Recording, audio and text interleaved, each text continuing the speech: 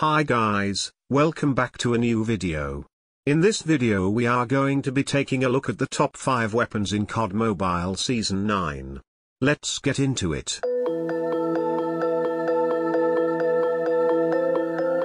Our first honorable mention is the QQ9.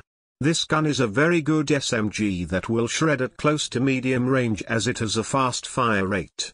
But unfortunately it gets outclassed by other guns on the list, so isn't good enough to be in the top 5.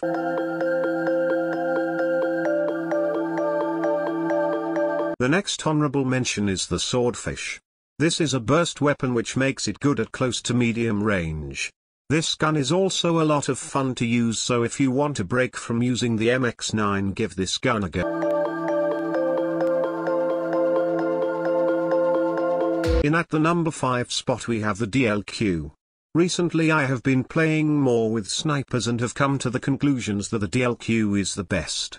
If you have a high skill level with the sniper, then it can be used effectively, but because of this it isn't higher on the list. The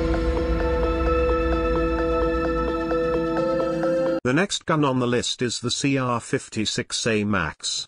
This gun paired with M67 ammo is a 2-shot at all ranges and a 1-shot to the head. This makes it like a marksman rifle but with a better mobility, which makes it a lot better to use at closer ranges.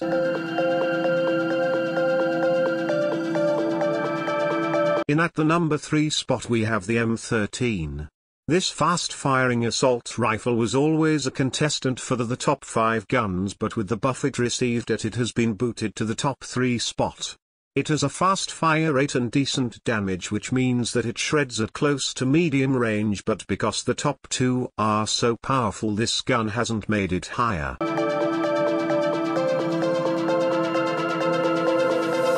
In at number 2 we have the Holger. This gun has been at the top for 3 seasons now, and along with the number 1 gun needs a nerf ASAP. The Holger has the mobility of an assault rifle and no damage drop-off, which makes it a medium to long range beam of a gun, and it even holds up at close range because of the high mobility. It will only get outclassed by the number 1 spot.